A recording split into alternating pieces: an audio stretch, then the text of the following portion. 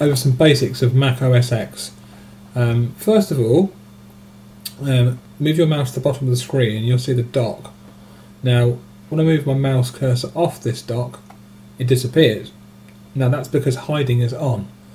If I move my mouse down again into the dock, move my mouse to this middle portion, this divider here, right click, turn hiding off, it now doesn't hide.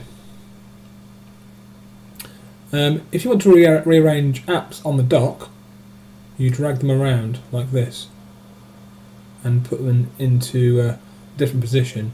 You just drag them downwards and a space will be made for your app. For example, like this. If you want to remove an app from the dock, you drag it off like that. If you want to put it back, you've got to find the app, go to Macintosh hard drive, there's Launchpad there, drag it onto the dock and it's back. Same with anything. Dashboard, drag it down, it's on the dock. You want to remove it, drag it off. It hasn't actually gone, it's not uninstalled, it's just not on the dock, which is where you find your apps. Okay, my drive is called Macintosh, I should rename that. I should call it Macintosh HD, which yours will be called. Okay. If you want to quit an app completely, for example Safari, if I open it, if you're used to Windows, you'll notice that if you close that, on Windows it will close Safari or Firefox or Chrome. On a Mac, in the dock, if there's a little blue light underneath the app, that means it's still open. Right click that, quit, and it's quit. It's now completely closed. Your trash folder, if you want to empty your trash folder quickly, you press Command or the Apple key, which is the key, which there's two of them, one either side of your keyboard. You press Command, Shift, Backspace, and press Return, empty your trash. Trash is emptied. So if you also want to create a new folder, Command Shift N, new folder created, call it something. There we go, folder's created. Put it in the trash, Command Backspace, it's now in the trash. To undo that, Command Z, it's back. Command Backspace to delete. Command Shift Backspace, empty trash. If you want the magnification of the dock to be turned off, right click the divider, turn magnification off. It will now just allow you to launch your apps without the icons being magnified.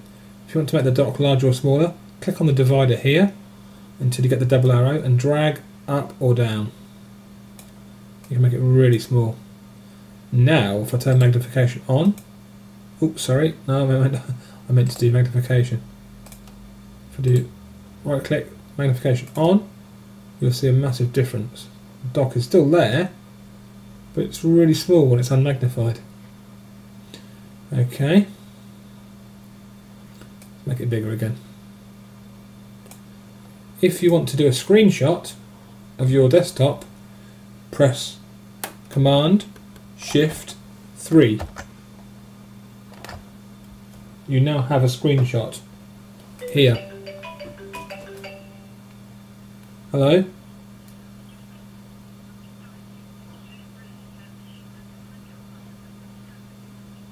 Okay, great.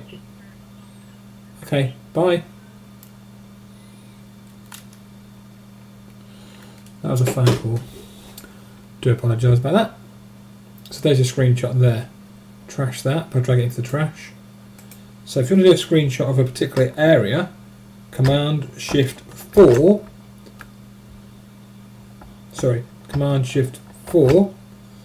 And you'll see here a little cursor appears. Drag that over the area you want to screenshot. Let go, and there you go. You now have a screenshot of that area. Oops. Yeah, that's a screenshot you just took. Also, if you want to quit an application, you press Command Q, quit.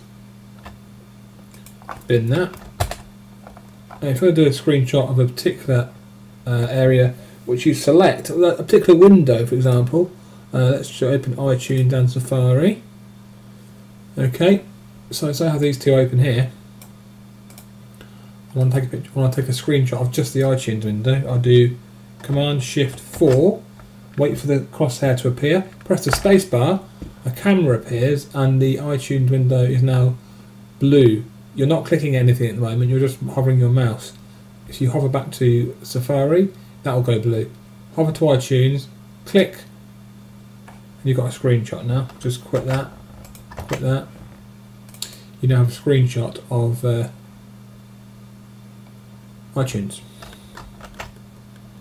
So there you go. That is just some of the basics of Mac OS X. There's a lot more to learn, but that's the basics. Bye bye.